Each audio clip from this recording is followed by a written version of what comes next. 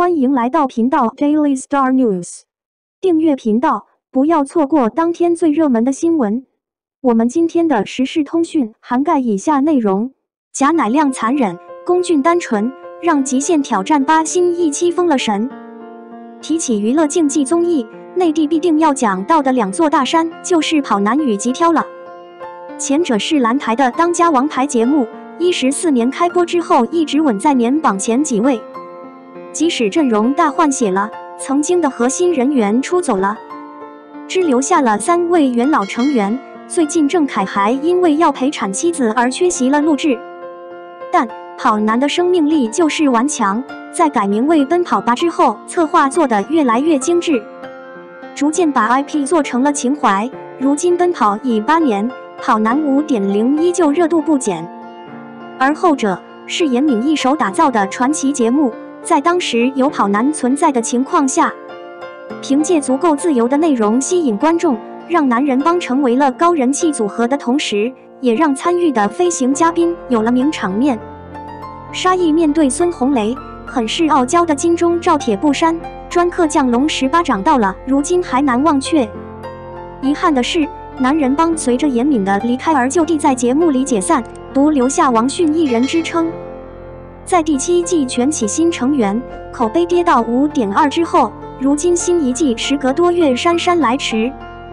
第1期就实现了口碑翻盘，贾乃亮的残忍，龚俊的单纯，让新一季有了爆火的希望。01老成员贾乃亮做事大胆，伪装成工作人员，成功打灭反派组合。贾乃亮作为20年加入的常驻，如今已经算是节目的老人了。在前2季做游戏就很有胜负欲的他，如今新一季开始录制，这对于游戏的洞察力与残忍对待成员的能力是一点没变。在要登船的时候，他忽悠完龚俊之后撒开腿就跑，又连着跟在场的人结盟，为了能赢，办法总是想得多。在介绍成员的时候，别人都在欢迎杨超越，而贾乃亮在旁边说了一句超越是钉子户，把超越妹妹猛的都不知道怎么插话了。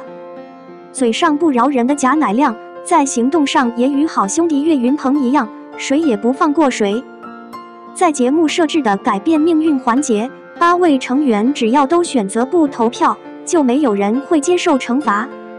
贾乃亮一听完规则，把电话就打给了王迅，两人约定好投岳云鹏，并且他还表示觉得惩罚还挺好玩的，那奶油喷一脸也不浪费。但在打给岳云鹏之后，他却真诚表示咱俩谁都不投票。结合他几秒前狠狠的选择，这波画面连着看起来，节目效果拉满。对兄弟残忍的亮亮，对自己也挺狠的。在最终环节，他已经知道黄景瑜就是反派了，为了能够神不知鬼不觉地潜到他身边，智取胜利，他换上了工作人员的衣服，一直躲在黄景瑜身边。好几次他与黄景瑜对视，黄景瑜还没发现，他自己倒是很心慌。就这样走了一路，终于是逮着机会让队友把瓢砸黄景瑜头上，最终成功打灭反派组合了。贾乃亮的残忍，在做出节目效果的同时，也让游戏很是刺激精彩。02萌新龚俊很善良，不投不找反成第一，期待之后变化。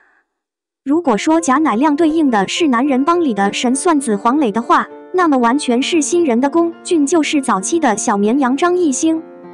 初来乍到，龚俊在节目里一登场，就是一副兴奋却不知所措的样子。不同于有经验的成员，他第1次常驻，新人感满满。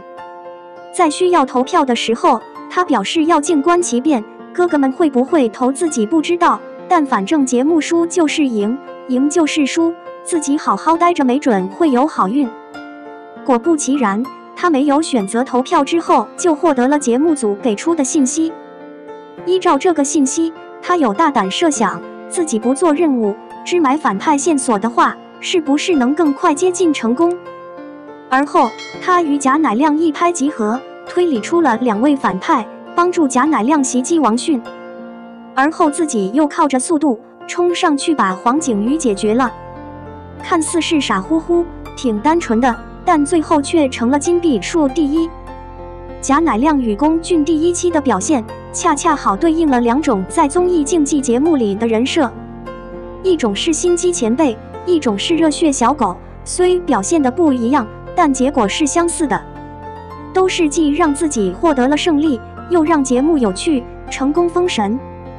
第一期就如此精彩，那么就期待接下来的内容了。